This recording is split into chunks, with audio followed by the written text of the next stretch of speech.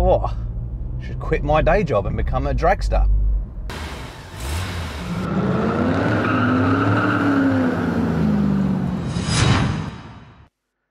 Thanks to today's sponsor Draggy, an all-in-one portable GPS performance monitoring device. Check out our link in the description below for a unique discount and more information on Draggy's list of features. Enjoy today's video. Hello and welcome back to the channel, guys. Finally, I've got Gone in 0 to 60 back. Yes, Gone in 60 videos are back and I am so excited because today I am in the new MK8.5 Fiesta ST from Ford. Now, on paper, Ford say that this will do 6.5 to 62, and I'm here to see if I can beat that, match it, or to find out if Ford are lying to us. So I've got the car in race mode, so that turns the ESC off and basically puts everything to the max, so throttle, the lot. So all we can do is find out. So now this car's actually got launch control as standard, which means I've got the performance pack, so I've got a limited slip diff at the front. So let's go. Right, we're on a limiter, let's let it build a bit, and off the clutch. Oh.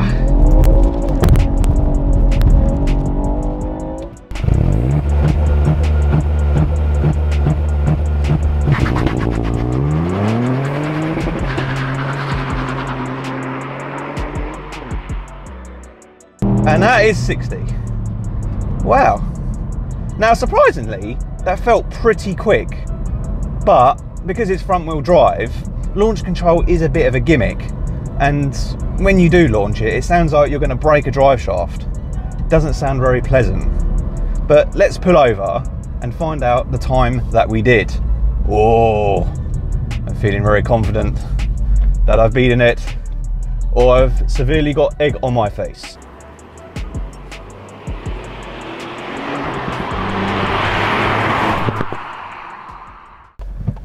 Right, so now we've stopped in a relatively safe area. Let's have a look what Draggy's given us.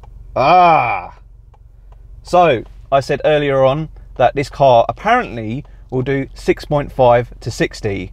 Now, I will give you a disclaimer. It is about 9 degrees, as the car says currently. So it is a bit cold because we are heading into the winter months.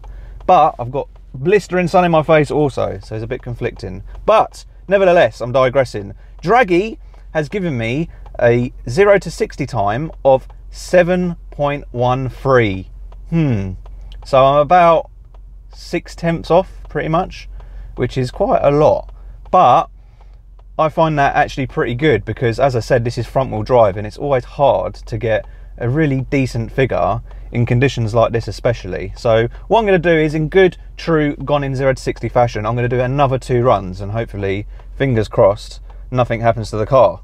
Sorry to Ford UK in advance if something does, but it should be reliable. But yeah, anyway, let's line up and go for run number 2. Again, I'm going to keep it in racetrack mode because earlier on I did it with traction on and it really didn't make any sense. It just really bogged down at the start, and to be fair, it even bogged down in this mode. But a fun fact with racetrack mode is it changes the digital display at front and it gives me a rev counter, and of course with this car I can now flat foot shift, so I don't even have to lift off the throttle, which is good when you're doing times, getting every millisecond out as much as you can. So let's go.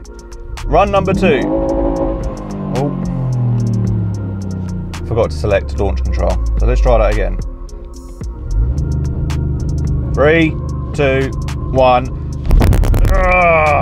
That sound.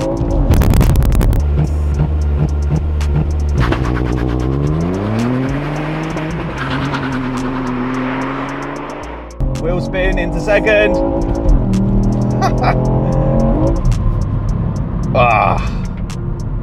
That felt quicker. It's almost like the car's learnt what I need it to do, to go faster. So yet again, let's turn around, give the car a little bit of a rest and find out what run number 2 gave us. Right, let's get this turned round. Unfortunately, the turning circle isn't as good as I thought it would be. Right, let's try and actually get out of the sun this time, but hopefully not block anyone. Oh, I'm not getting out of any sun. Right, run number 2 results. Let's find out, shall we? It's got to be quicker. It has to be. And it is! Yeah! Woo! 6.51. One off. Oh my God. And you know what? We're going to do it again because I want to try and beat that. That is impressive. 6.51. Wow. If you can see it on my phone, if not, I will pop it up on the screen for you. And that is a valid run.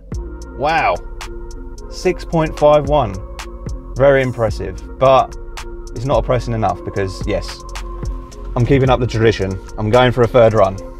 Wish me luck. I'm going to need it. 6.51. Oh, should quit my day job and become a dragster. The third and final run for your entertainment only. Hopefully not my suffering. Right, first gear. Full throttle. Oh, again. For some reason, I select launch control and it then disappears and times out. So you've got to press OK again on the dashboard. Right, let's try that again. To 3,000 revs. 3, 2, 1. Wheel spin in second again.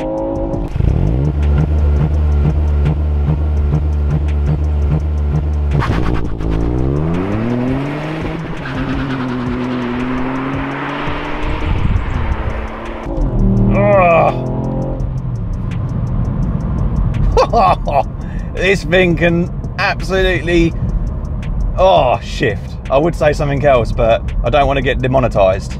Don't want that. This thing is ferocious, especially from a 3-cylinder engine.